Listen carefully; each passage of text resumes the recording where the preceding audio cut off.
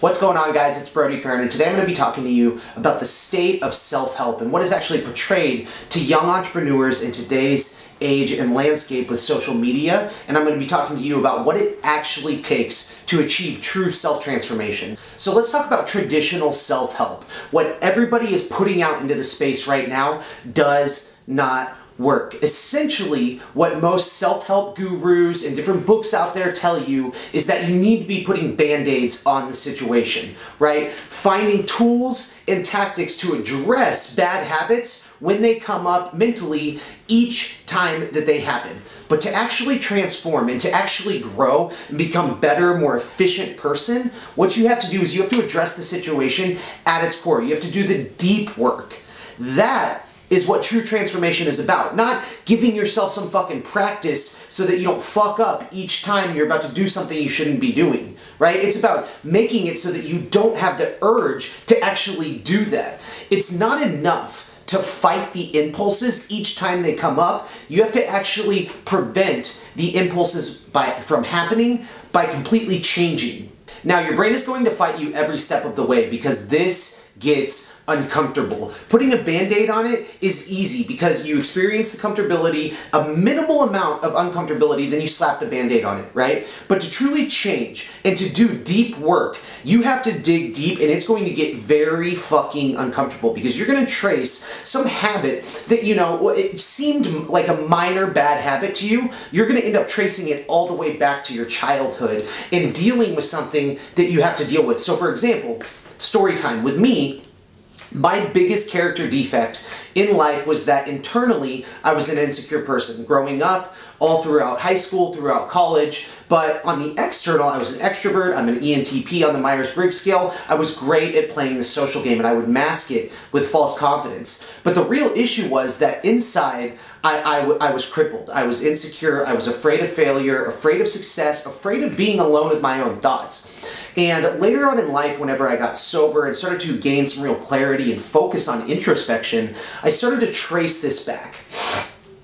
And what really happened is that I could trace my insecurities all the way back to my relationship with my mother. Now, I grew up with an alcoholic mother who, whenever I was a child, I put it in my head that if I was better, she would quit drinking. Now, being an alcoholic myself, learning later in life that that was just never the case, and I was able to, you know, help deal with some of that resentment, but the problem had already been instilled into me that I was not enough. Now, there's a very good chance that you have felt this feeling before because this is the most common feeling that young entrepreneurs feel because entrepreneurship is isolating and it breeds the feeling of I am not enough because you start comparing yourself to other individuals on social media. You see some fucking 19-year-old driving a Lamborghini Huracan in Miami all the time when in reality it's rented, it's leased, it's not actually his, right? But then that causes you to feel that you're not enough because you're on your chapter 1 of someone else being on their chapter 20.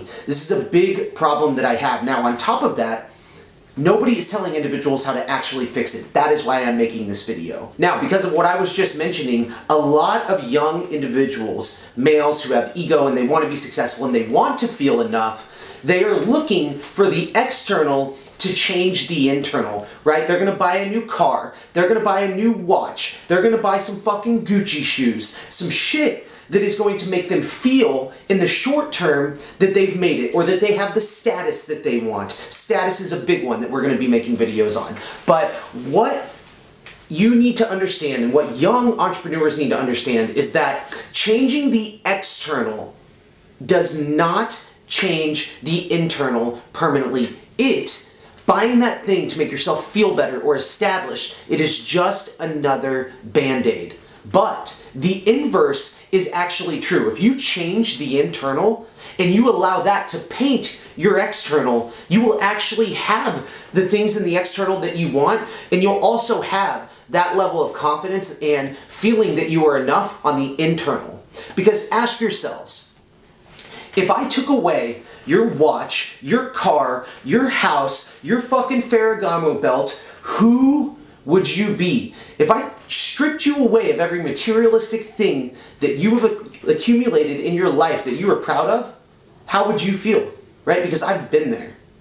I was the guy that I'm describing, who bought all the nice shit, who changed his external to make him feel better in his internal temporarily, only to eventually have to sell that stuff to get by because my internal was broken. I had a faulty foundation and the castle came crashing down. And that is when, in my life, I had to rebuild on a strong foundation, a strong internal, where the only way to change the internal was by addressing it, not by fixing my external.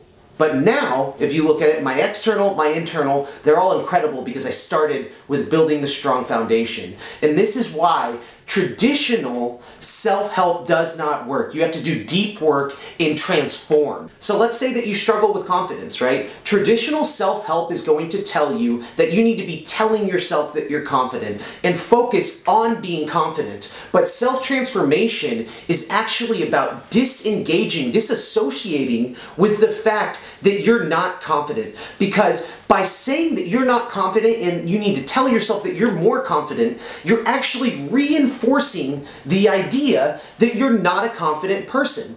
And that is just not a reasonable way of doing things anymore. It is a temporary solution. And I am about true deep work and creating long-lasting change. Now, if you implement these strategies, this will work for you, right? The biggest problem that people come to me with is, Brodie, I've seen this work for you and your students, but I don't think that it's going to work for me. I'm going to tell you right now, I am not special. I say this all the time. If something works for me, if it has worked for my students, it will work for you too.